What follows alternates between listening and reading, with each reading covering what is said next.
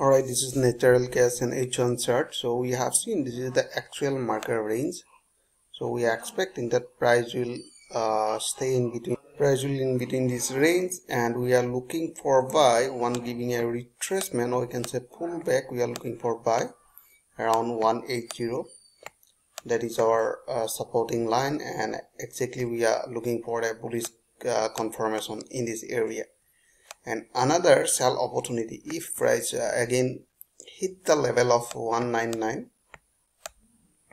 and we are looking for short somewhere here, and we are looking for bearish candlestick pattern. All right, so our target will be somewhere here. So that is our entry opportunity. But in between this area we have seen a supporting line or resistance line in between this area. Have you seen it? Okay, so we have seen this is the multiple rejection, price hit and reverse. Have you seen? Hit and reverse, hit and reverse.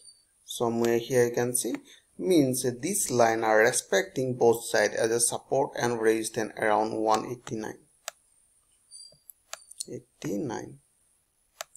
So means we are looking for buy above this supporting line if they form any buy signal in a small time frame, remember, or if price break this supporting line and we are looking for short, and our target will be around 180.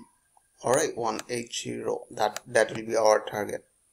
So let me show you in a small time frame, like 15 minutes. And here you can see it should look like that. Have you seen it?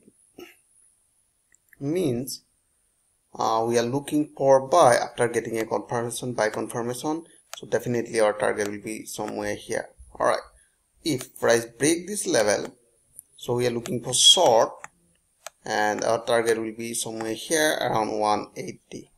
So I hope you enjoyed this video. If you like this video, please like and subscribe, and thanks for watching.